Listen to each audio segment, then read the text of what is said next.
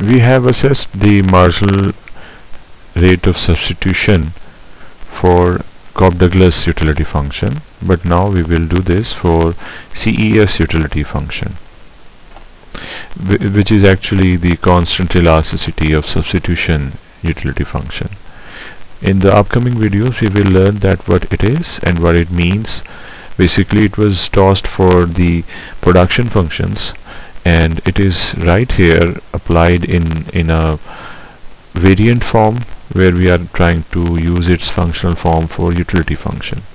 However, actually it was designed for the production function. So right now we are going to use it in a very simplified version. It's a stripped down form of the original CES function. It is equal to the two commodities and with the power of alpha and the sum of the two terms. So this is the CES utility function in its very simplified form.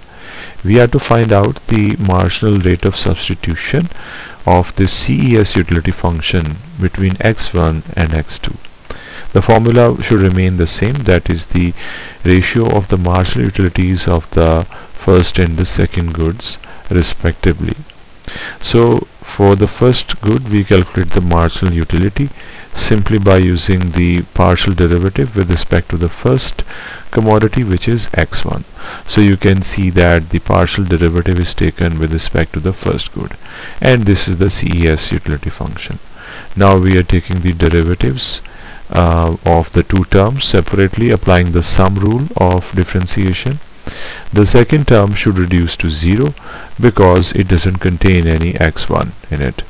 So this term is solved because it contains x1, and here you can see that we have the application of power rule on this term, which actually is adjacent to the power function, and we are going to apply the power rule in which the power comes in the beginning as a coefficient. We deduct 1 from the power and we take the derivative of the variable while keeping its power 1. So this will be the result after simplification of the marginal utility of x1. Now we can do the same process for x2, that is the marginal utility of x2, and in this case we will differentiate it with respect to x2, and these steps can be understood simply by following the same process that we did in the last derivative for mu of x1.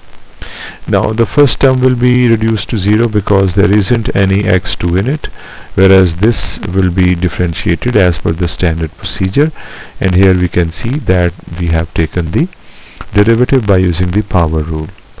This would be the marginal utility of x2. This is the simplified version of it. Now we are in a position to use those values of mu x1 and mu x2 to find out the marginal rate of substitution of CES utility function.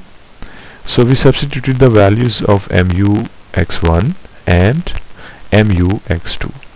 Simplifying, we get this term, which is quite clear, and we can also write it like this because we have separated this -1 along with its base, and when we bring it down to the denominator, its sign, that is the power sign -1, will become +1. So in this way MRS can be calculated for a CES utility function, and these are the two possible ways of writing the answer, and definitely its interpretation will be similar to the interpretation of marginal rate of substitution for Cobb-Douglas utility function, because the essence is the same, that is the substitution between x1 and x2, how it will happen as a trade-off. Thank you.